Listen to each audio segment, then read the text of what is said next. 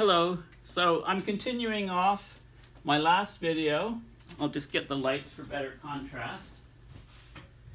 So why has our weather gone crazy? You know, why are we getting summer conditions on the east coast of the US right now? Why is Europe going into a deep freeze? Why did we come out of a deep freeze? Why did a city like Denver go from close to 0 Fahrenheit to 70 degrees Fahrenheit in the space of 40 hours? You know, why do we get these huge warmings, very, very rapid warming, very, very rapid cooling? And the main reason is the jet stream is passing. It's taking you from an area of a trough where you're very cold to a ridge where you're very warm. So I just showed here, you know, here's where we are this year, 20 degrees warmer than normal. This is in the Arctic,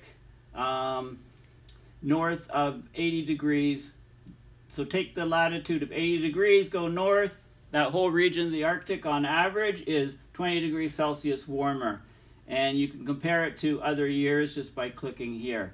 And you arrive at this data set by going to just Google Arctic sea ice graphs.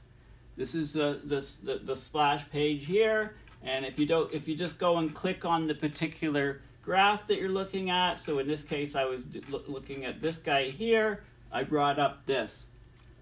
Okay, so let's look at the Arctic temperatures. So this is an excellent site for great graphs, and they're up to date here. If you just go up here, Zach Laib's Arctic sea ice figures, okay? So that's what we've got here. So here's where we are, the sea ice daily mean Arctic temperature. This is freezing degree days. Okay, so you know the ice in the ice freezes at -1.8 because there's a lot of salt. Sorry, the water in the Arctic Ocean, there's a lot of salt. It's seawater. It freezes at -1.8. So if you take the difference between -1.8 and the temperature, multiply it by the duration, work it out into freezing degree days, and you can see that we're much colder here, although in 2016, 2017, we were even lower still.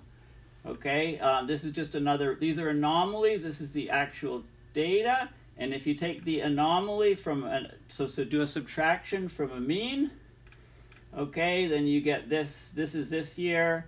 This is 2016 to 2017 over here. Okay, Arctic temperatures. You can see how Arctic temperature anomalies are enormous. Okay, there's all kinds of good data here. You can go research areas here, and Arctic sea ice extent and concentration, for example. You can look at what particular, so here's where we are, right here. Okay, actually this is 2017 is this line. This is where we are right now here. We're lower than all previous years, okay, for this time of year. So there's lots of stuff here. This is the minimum. This is when the maximum is. So here's where we are right now. So in 2015, this is when sea ice hit a maximum. In 2007, it was delayed a bit, and so on. But it's generally, so this is March here, beginning of March. So there's a lot of spread here because there's a lot of noise. Is this a maximum, or is this one, or is this one, right? In this case, it would be right here. Okay, so where are we going here? Is this going to keep going down? Is this going to come up and be somewhat respectable? Okay, so things are different here. Now let's have a look here. So this is also, you can click on this from Arctic sea ice graphs. This is a sea ice thickness. Now it's projected forward. Okay, so this is the date. It's 2018. It goes to March 1st or March 2nd, and it starts in early February, and it just cycles through. Okay, so what you can see is the thickness in meters of the ice, and you can see most of the ice is only 2 meters or so thick. The only thicker ice is stuck up against the Canadian archipelago, whereas before it used to we'd have multi-year ice covering a large part of the basin. So the stuff is going very quickly. This is the region where a lot of this ice got cleared out very, very quickly because it was there was a huge mass of, there was basically an atmospheric river. The jet stream, when it becomes so wavy, there's a lot more north-south motion, depending on, if it's wavy like this, you're going high up north, and then you're descending to much lower latitudes, and then you're going high up north. So that vertical motion of warm, humid air is cutting into the Arctic, doing a number on the ice, disrupting the jet streams, polar vortex, as I'll explain in more detail. This, of course, is one of my favorite sites to go to, Google Earth Null School.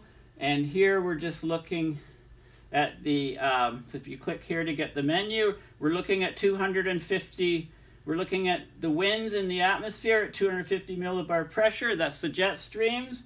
And this is what we see here. So look how convoluted it is. Remember, this is supposed to be acting as a wall. The warmer air goes up into the ridges, the colder air comes down into the troughs. But this is completely broken, this pattern. Now if we go up even higher into the atmosphere, we hit the stratospheric, the polar vortex in the stratosphere. Now look at this, okay? So we've got a big ring here, we've got another loop here, we've got another one here. They're like gears that are all meshing. Okay, this is broken and very, very broken. And as I'll show, it's basically, you get these sudden stratospheric warmings which come and cut the vortex. And I'll show a possible mechanism for generating these sudden stratospheric warmings in a detailed peer-reviewed paper which came out just recently. It covers the summer, a period of time in the summer, but we're seeing the same thing happening in the winter with these excursions of very warm, humid air, these atmospheric rivers going into the Arctic. And we're seeing that, we're expecting, well, let's have a look at the, first of all, let's go back, so what did we have, what sort of pattern? I can click here, go back a day. Okay, so what you can see is, you can go back and see how these loops are changing. The number of different loops is important. The energy that's distribution. So this is much faster wind. This is much weaker one here. Strong. So there's two strong ones. This is the strongest by far because it's much wider here, much more intense. And you can go back here and see how the energy is just, okay, so now we have primarily one oval here. This is back in February 7th, February 6th, and so on. You can go right back. This is now, this was more circular, right? There's still a loop here with some energy, but most of it is here. Okay, and we can you can have a look at that and just go back, keep going back. Okay. So what sort of is determining the this vortex in the stratosphere, in the upper atmosphere? How does it relate to the jet streams at the top of the troposphere? I'm going to talk about all of these things and explain some of the mechanisms that connect them together. But right now, if I go now, that brings us back to now. If we want to look at the surface and look at the temperature, okay, so what you can see here is, and rather than at the surface, let's just go a couple meters above the surface here. Okay, there's a difference here, but you can check out both. But what, if we go forward in time, okay, to the projection, look at this. It completely comes into the Arctic here. Look at this. I can see some green coming right here, clear across the Arctic. Okay, so this is some of this idea of these, these very warm, like how we've got complete darkness in the Arctic. How do we get above zero? The green is temperatures above zero. You can click on it to get the reading. 3.3 degrees here. Okay, slightly above zero. I can advance forward. Okay, and now it's coming up here to the Russian island, and there's no data here. 3-hour increments can be done also. There's not a lot of change on the 3-hour increment because it's always dark there. If you're in an area that's sunlit, then you can see a lot more change in the 3-hour increments. Okay, so what's happening here? Okay, what's going on? Okay, so I'm going to talk about this paper, and it was submitted August 22nd, accepted January 30th, and then it was published online February 13th, so just over a week ago. Okay, now poleward upgliding of the Siberian atmospheric rivers over sea ice heat up the Arctic upper air. Okay, so this is one of the mechanisms by which we're getting tremendous amount of heat transport into the Arctic. Okay, we know that Arctic amplification has been going on for quite a while because the sea ice is decreasing exponentially. The snow cover in the spring is decreasing exponentially. The Arctic is getting a much darker place. So in the summers, it's absorbing a lot more sunlight. A lot less is being reflected because it's a much darker place. A lot more is being absorbed into the oceans and on the permafrost, the dark permafrost, and it's heating the Arctic. Okay, it's this albedo effect is a huge feedback. We're also, the air is a lot warmer in these, we're getting these, so the jet streams have slowed down. You get very, very large amplified troughs and ridges. And these ridges carrying warm, humid air are going right up into the Arctic, and they're displacing colder air, which is incoming further south. So that will cause more waviness of the jet streams. This is a huge mechanism to bring heat into the Arctic and cold air out of the Arctic, which is equally warming the Arctic. So what happened in this paper? Okay, and I'm going to go in detail into this paper here. Okay, and I'll continue it in the next video. So they did upper air measurements with radiosondes. Okay, radiosondes are balloons that are tracked by radar. You send them up. Now they did it from an icebreaker, and this icebreaker moved towards the pole. It went from an ice-free region through the edge of the ice and into a region of thick ice.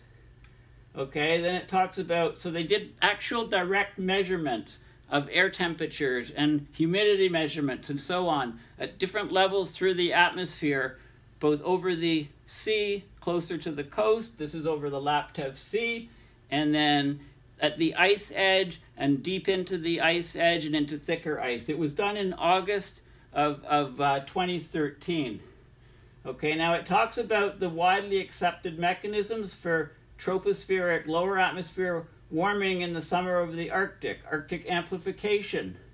This shows a process. There's also, we know there's a lot of heat transfer into the Arctic from both the Pacific Ocean, from the Atlantic Ocean, also over land. So this is looking at a specific case over Siberia, but keep in mind, I'll talk about the wider ramifications of this because we're seeing this right now in, towards the end of February in 2018. We're seeing this warming of the Arctic above zero, the North Pole, in the middle of winter, and the mechanisms are heat transport from lower latitudes, and this is a very important thing because the ice characteristics are different now.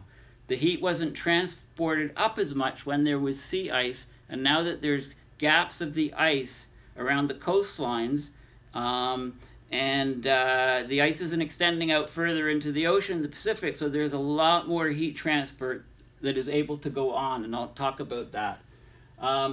So they call it Siberian atmospheric rivers here. So what happens is you get the warm, humid air coming in, and it hits the ice. Now over the ice there's a cold air dome. Okay, so the warm air can't penetrate it. The cold air is denser, so the warm air goes up. It upglides over the colder air. Now it's laden with moisture. That water vapor condenses into droplets and then forms the clouds, but it releases huge amounts of heat, which causes further uplift. So it keeps going up higher and higher it heats up the mid-troposphere. And we see the polar vortex coming into play because it is split in these cases. So we need to look at all of the processes, the temperature contrast between the land, between the ocean, and between the ocean when it's covered with sea ice. So stay tuned for my next update video.